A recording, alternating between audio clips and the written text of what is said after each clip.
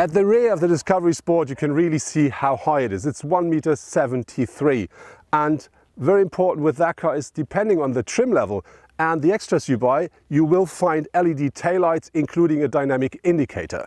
And to give our car a bit more sporty look, we do find this diffuser down here and these, let's say, fake exhausts, because we're driving the trim level R Dynamic. That looks a bit different with a standard car, but I think that car really looks from the rear a lot like a standard Discovery, and I really do like it. There were two goals which Land Rover wanted to achieve with the new Discovery Sport. One is the car should be more comfortable, and the other, it should be more agile. And they really achieved both. So when I started driving the car, I instantly recognized it was a lot more quiet than its predecessor. And when you then drive this mountain roads here with all these tight bends and curves, you instantly feel that the car is, let's say, more solid on the road, and I think a lot better and easier to control. The interior of the Discovery Sport was lifted to a different level. So wherever you touch now, you will only find soft touch materials, no plastic at all anymore.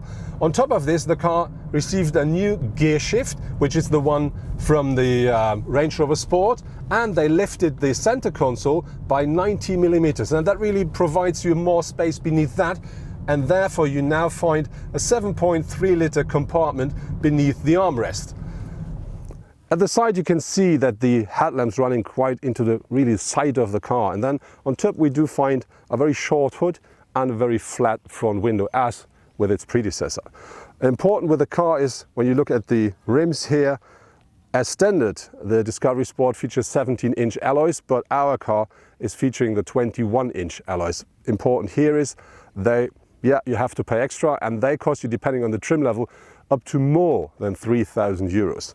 When you look at the whole size of the car, it is 4.60 meters long, so nearly exactly the same as the predecessor, and it still features a wheelbase of 2.74 meters. And of course it is a Land Rover, so it also features 21 centimeters of ground clearance.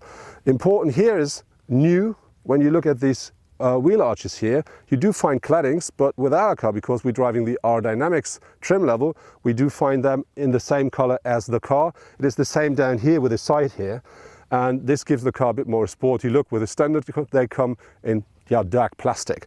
And one thing that is new is this flat here at the side, and this really provides the car a bit more closer to the ground, so it makes the car a bit more sporty. And then looking at the rest, the shape of the car is very similar to the predecessor, so we do find a slightly dropping roofline, and of course we do find the side rear of the car that reminds me a lot to his big brother, the big Discovery.